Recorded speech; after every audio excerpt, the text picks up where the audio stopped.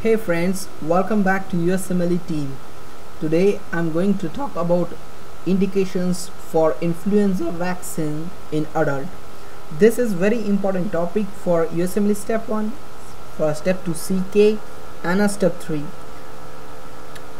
But guys, before starting a discussion on this vaccination, please subscribe to our channel and please tell your friends about our channel through Facebook, email or Twitter account. Okay, the first question I would like to ask you is, what is an indication for influenza vaccines? In adults we are speaking about, okay, not about the children, we are speaking about the adults. So now you tell me. Right now I'm going to speak about the indication as per the CDC guidelines 2012. Okay, there are the recent guidelines from a 2012 CDC. Okay, let me start with this. First indication is any pregnant lady should get this influenza vaccine. Okay, second, any adult that will be an indication for immunization schedule. Before 2012, I think around the 2007, I don't know exactly, the indication for influenza vaccine was more than 50 years, but now they have changed it to any adult can get the influenza vaccine. Okay, so there has been recently changes. What are the yearly they should get the vaccine? That's also very important. Once they get, they should start getting the vaccines regularly. And the important indication is the healthcare workers.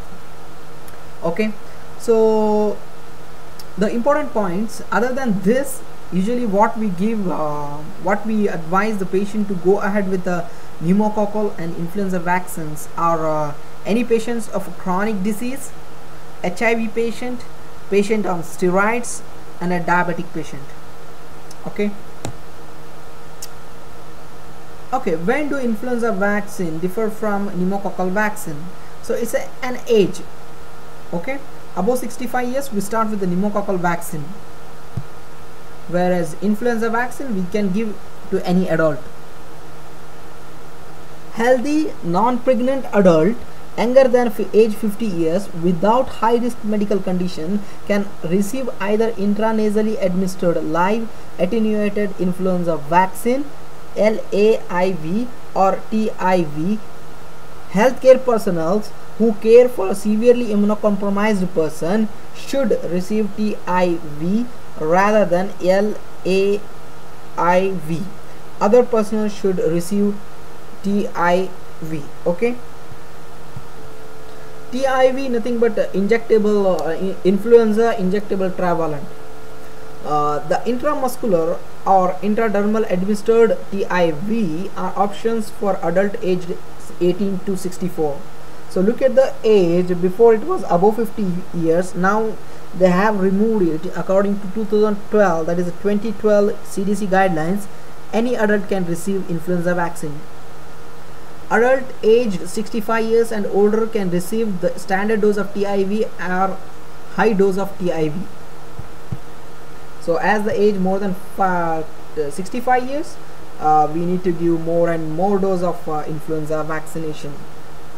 This is a beautiful table of vaccine contraindications and the precautions. Influenza injectable trivalent, there's a TIV. The contraindication are severe allergic reaction, example anaphylaxis after previous dose of any influenza vaccine or to vaccine component including egg protein. Remember, egg protein, very important. Precautions: moderate or severe acute illness with or without fever.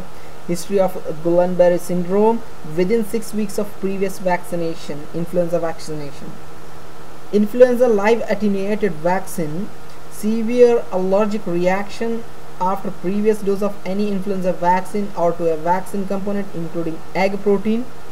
Immune suppression, certain chronic medical conditions such as asthma, diabetes, heart or a kidney disease, pregnancy.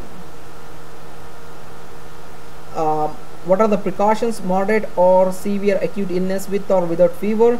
History of GBS within 6 weeks of previous influenza vaccine.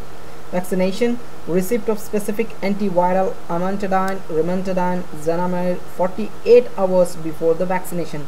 Avoid use of these antiviral drugs for 14 days after vaccination. Okay guys, thank you.